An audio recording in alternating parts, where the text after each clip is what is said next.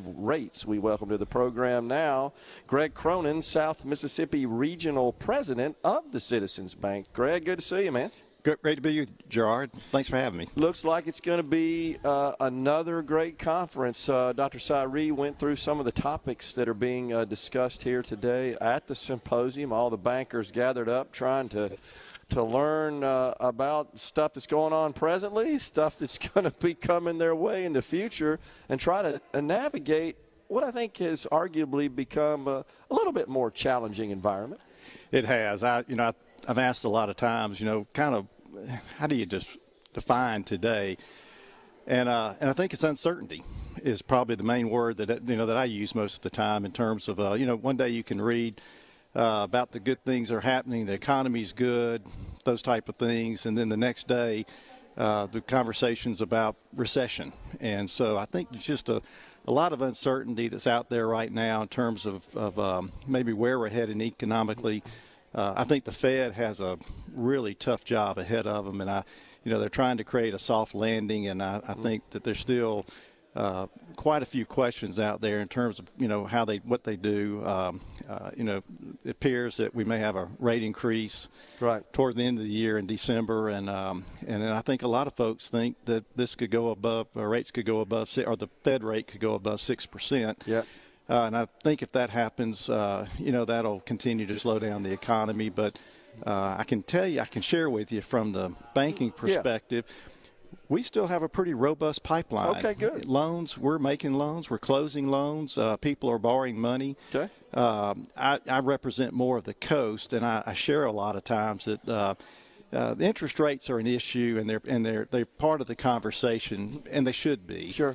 But there's some other things that are out there too, such as insurance and things like that, no doubt, that are out there in the conversation. And so, but I think next year is going to be a really challenging year. And again, I go back to that word. I think uncertainty is probably the word I use right now. Well, have you been shocked with reports of the consumer? The consumer seems strong. We got positive consumer spending reports. We got an incredible blockbuster GDP report. I was shocked at that. Yeah, and it's been good the past three reporting periods, past 3 quarters, and I think that's the uncertainty that's out there. I don't go into the stock market I try to much to stay, but Meta comes out earlier this week, and then Amazon had a blistering blockbuster day yesterday, and so maybe inconsistency is a word to use also in this conversation, but it's just challenging times.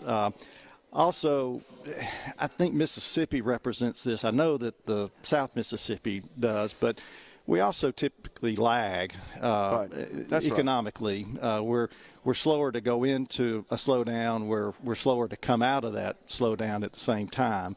But as I said, we have a robust pipeline. We're closing loans. We're closing consumer loans.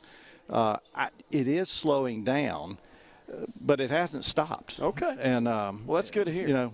Well, my experience in business, and get your take on this as well, if this has been yours, in Mississippi, is that when the economy is just super booming, we really aren't quite booming at the same level, but when the economy falls off, we don't really have that kind of decline. We're fairly stable. Yeah, we don't have those peaks and valleys. That's right. Or as much of a peak and valley. Much easier to manage. Much easier. Yeah. Yeah. Has that been your experience?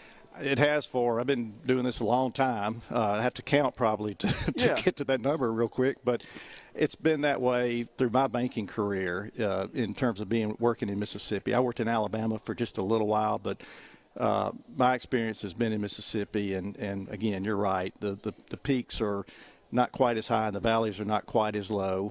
We usually lag. But we're very resilient, and I think a lot of it also comes that I think within Mississippi and maybe a little bit about the Southeast. This kind of goes into a whole nother conversation, but I think some of our conservative nature helps also. I agree. And before we go, I'd make this comment that our state doesn't really have a large concentration of any one industry. So we have a fairly diverse economy if you think about that, the composition of it. Yeah. So it's not like some areas of the country where they're totally relying on one industry. Maybe it's one factory or one set of adjunct businesses serving that. We don't really have that in Mississippi, which is, I think, a good thing. Yeah, diversity's good. Yeah, I agree. Greg, good to see you. Thanks for coming on. Good to be with you. See the game on Saturday. I'll be there. All right, look forward to it. Absolutely. Folks, it's time for a break here on Middays. We're at the UM School of Business Banking Symposium. We've relocated the Element Wealth studio to the Oxford Conference Center. It's top of the hour. That means it's time for Fox News and SuperTalk News. And when